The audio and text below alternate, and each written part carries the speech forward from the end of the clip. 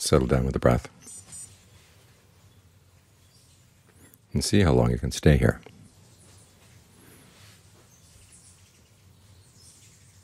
If the mind wanders off, you know what to do, bring it back. You've got to keep watch over things and try to notice when the mind is about to wander off. There'll be little signs. And if you catch the signs in time, then you can breathe in a way or focus in a way that prevents the mind from going. We've got to learn how to look for the subtle things in the mind, because it's the little things that can cause a lot of trouble. It's like a fire. You can have a little tiny spark, and then it can burn thousands of acres if you're not careful. Or like a little tiny snake. Even little tiny snakes can have a lot of poison. So these little movements of the mind, these are the ones that grow into big things.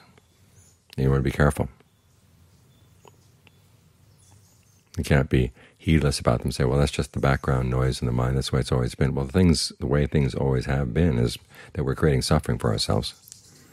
We're turning a blind eye to the reasons why we're suffering. When the Buddha taught the Four Noble Truths, he said suffering doesn't come from outside, it comes from inside.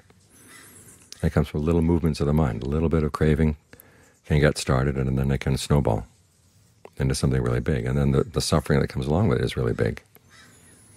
So look for the little things. Keep your eyes open.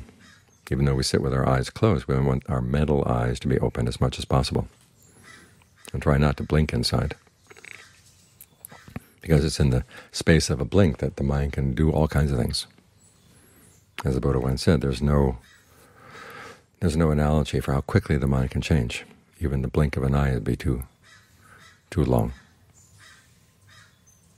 The mind can turn around and go in a totally opposite direction very, very quickly. So watch for those little movements, because those are the ones that are going to make the difference.